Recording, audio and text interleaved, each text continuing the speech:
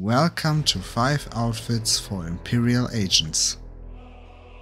In this video I'm going to show you 5 outfits that I created myself for the Imperial Agent class from some armor sets I currently have. So you can just copy the armor sets I will show you, or maybe just to get inspired to create some of your own, or to get an idea on which armor you maybe want for your character.